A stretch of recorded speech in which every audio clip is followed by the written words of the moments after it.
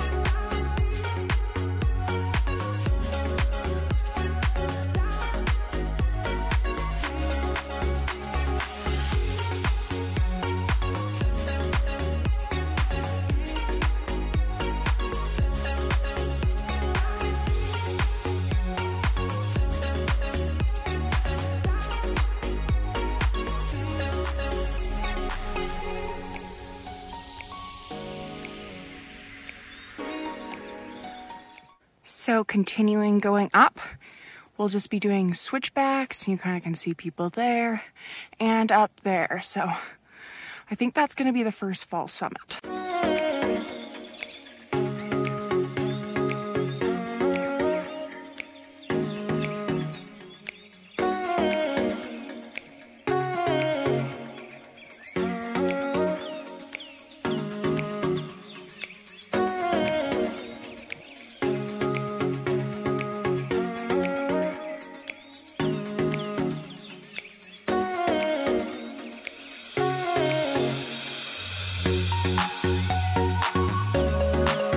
So I am about 45 minutes in, about 3/4 of the way up the long switchbacks, which I believe is kind of right until it's gonna level out and be a lot more flat. But I've gotten like just this perfect, beautiful day.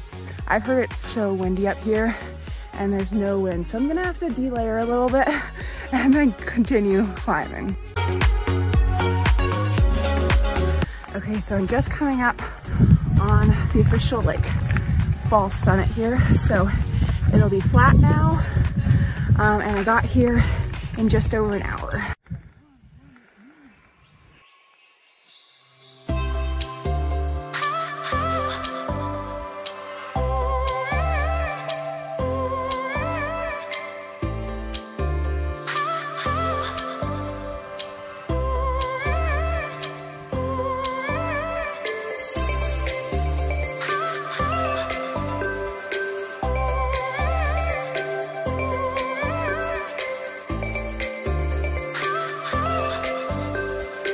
So when you rounded the corner, you went into the shade, and although it's not windy today, it got chilly. I had to put all my layers back on.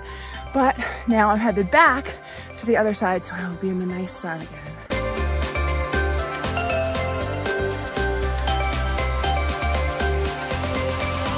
So I'm not sure if you can read that, but it says Guadalupe Peak Campsite, and then just has a trail to there. I'm not going to take that trail, but I did just talk to people and they said from here is about an hour to the summit.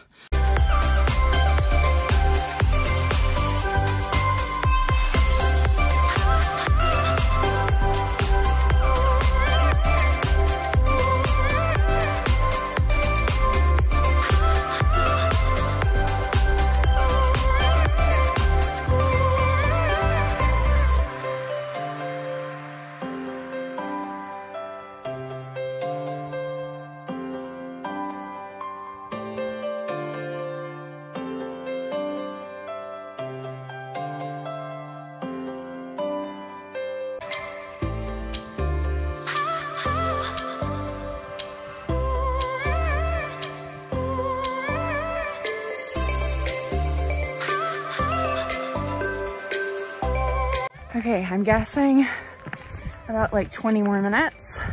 So I see no other peaks behind it, but I don't like 100% know that that's the peak. So we will see here. But I've been going at a really good pace, so happy about that. Okay, so once you turn this curve, I can actually see someone right up there. Yay, I made it.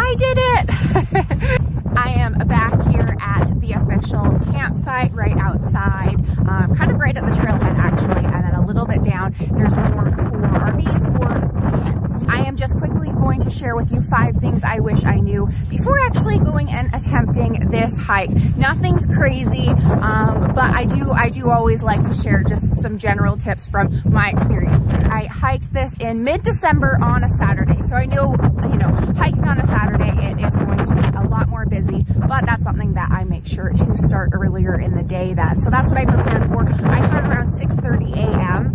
And I didn't only saw like 2 people, and I passed them like 75% of the way through the entire like up there. Once I was at the summit, there were already 2 people up there, and then on the way down, I would honestly say I probably saw over 200.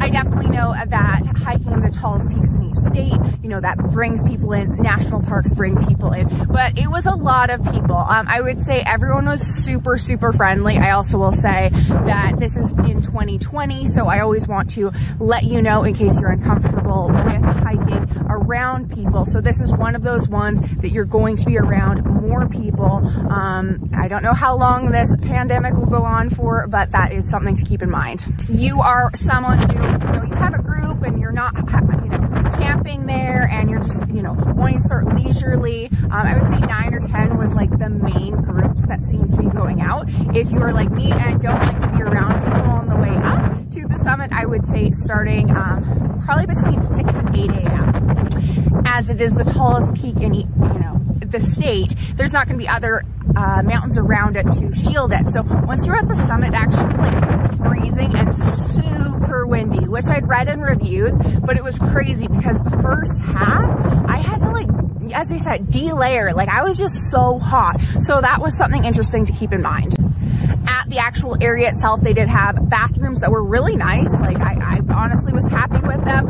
They had this area for washing dishes if you needed to do that because you were camping. And then they also had a place for a water fountain. And I always find those things really helpful because, the visitor center was way over there and who knows if it'll be open and stuff like that. So that's always really important for filling up your water, of course. It was $10 per person to hike this.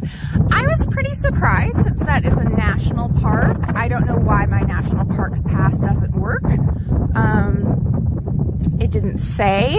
You basically, and there was someone going around like at all times making sure, like, you just tear that off and put it on your windshield. So make sure you for sure pay the $10. And it's not $10 per vehicle. It is $10, you know, for each individual hiker. Guadalupe National Park, there are a few other hikes around, but for the most part, that's the main one. That's the reason people are there. There also is a visitor center. I always like to include Wi-Fi because my job requires Wi-Fi. I honestly feel more comfortable when I'm camping with Wi-Fi still.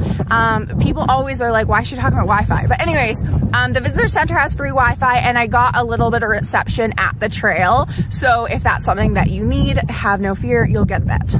This trail was marked as hard. I would definitely give it a hard, but I would say it was more moderate on the hard scale. It was 9 miles, but it just was kind of just constant switchbacks. I would say it kind of started hard. It went, there's kind of like 2 full summits like I talked about. It went a little bit more flat, and then it went a little bit steeper than like the first bit. And that steeper section did not last. It probably only lasts about 20 minutes. There is definitely no source of water along the way, so make sure you are bringing that with you. The final part that I'll talk about is a lot of people say it takes around 7 to 8 hours. I will say, like, I am a faster hiker and I didn't really take any breaks. On the way down, like, I kind of was like just chit-chatting with people, so it probably took me the same amount of time on the way up as the way down. But on the way up, it took me 3 hours, and on the way down, probably close to 3 hours and stuff. So make sure you are starting, you know, at a good time. There were rangers there, making sure, you know, you had water and stuff with you. So just make sure that you keep that in mind for what your end time is. I hope you like this video, guys. If you are doing Guadalupe Peak or attempting the Peaks Challenge or anything like that, let me know in the comments below. I would love to hear it. If you do have any questions at all, I am always happy to answer them. So thanks so much, guys. Keep living life. Bye.